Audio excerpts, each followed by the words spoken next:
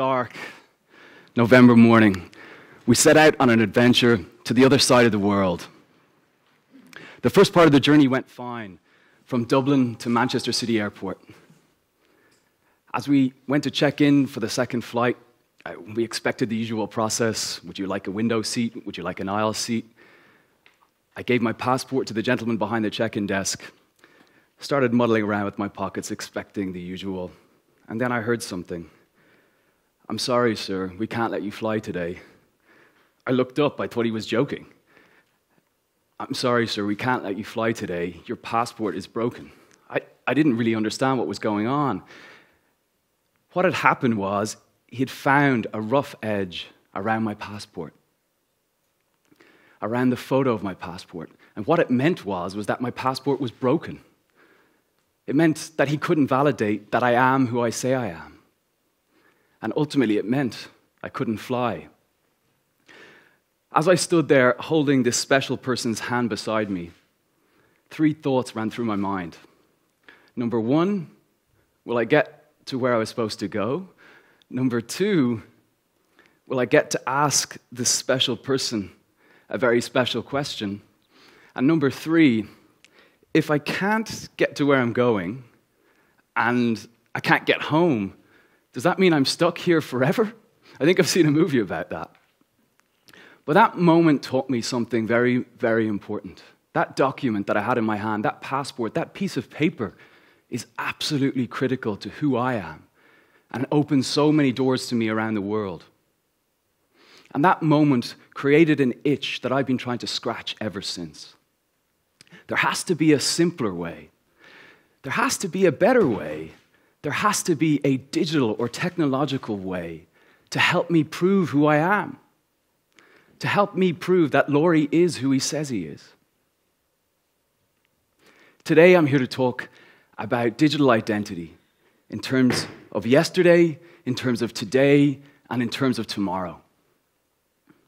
Over the last 15 and 20 years, we've seen an explosion of interest in social media and social media platforms. Don't get me wrong, I use them myself. What we've seen is that we use these platforms to connect with one another. I'm sure we all use them. To share photos, to share videos. They're pretty amazing at what they do. But how do they work? We sign up, and effectively, it's as if a new identity is formed, our digital identity. It's as if we've been reborn online. So how they work, these companies then track every single thing that we do.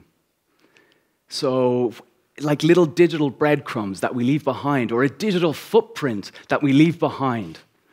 And what they do is they package that information, and then that is effectively used for companies to target us for products and services.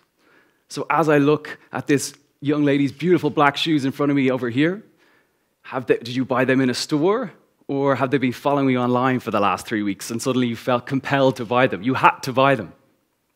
But it's not all bad, and I'll come to talk about that in a moment.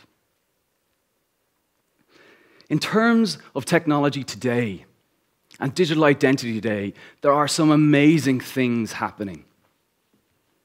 If we think of Syria for a brief moment, a world and a land that my imagination can only begin to understand the hardship of those people. There's a specific case of a lady that I read about, and I've been reading intensely since. Her name is Amira. And Amira, from war-torn Syria, has moved from camp to camp to camp. And all along the way, she's had documents to prove who she is and to prove who her family are. But as time goes on, the documents become lost. They become frayed, or they even get taken away and confiscated. And with that, their identities disappear. Their rights disappear. What happens to these people? How do they exist? So as a part of technology for good, using technology as a force for good, there are entities around the world that are using technology to create identities for people just like Amira and her family. One entity or agency that's looking at this is the World Food Programme. And what they've done is pretty amazing. They've created a digital identity for Amira. But how does this work? Effectively, what it is that it's a digital wallet. that Amira has. And in that wallet, it says that Amira is who she says she is. Now, that's not that amazing. We could all do that right now. But where the trick or the magic is how it all works. So what Amira does is she electronically or digitally sends a request to either governments, to reputable agencies, whether it be the UN or the Red Cross or UNICEF, to confirm or attest that Amira is indeed who she says she is. And this is stored on her phone, on a digital device. And all those attestations build up to her identity, to her digital identity. What's more is that now in the Zatari Jordanian refugee camp where Amira is based, is that with her iris, with her eye, she is able to walk up into the refugee camp grocery store. She walks up, she gathers her groceries, she walks up to the till, a laser scans her iris, and in an instant, her identity is validated through this digital wallet. Her identity is validated, the payment for the groceries that she's purchased are deducted from the amount she's received from the agencies. And what is even more spectacular and amazing and hope-giving is that as Amira moves to another refugee camp or to another country, her identity is with her forever.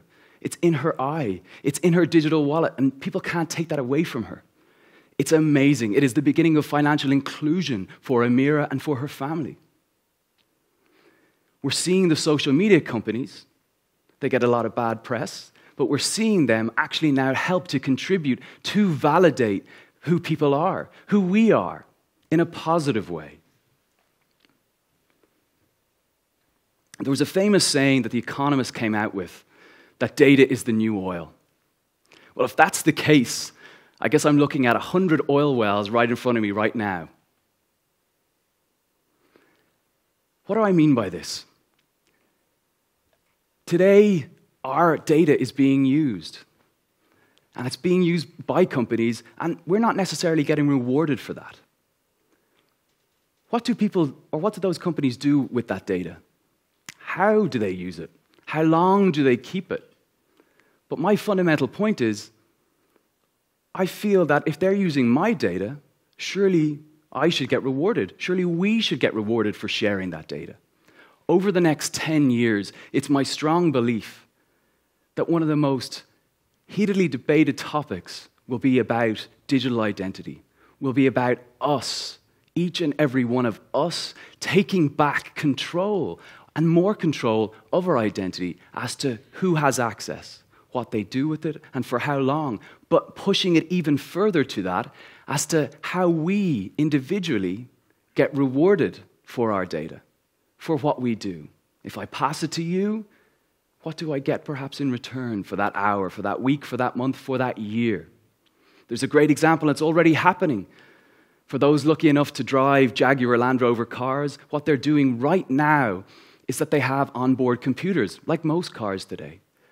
And what Jaguar have done is, if you sign up and agree to share that information from your car back to Jaguar Land Rover, which they then pass on to other companies, you get rewarded.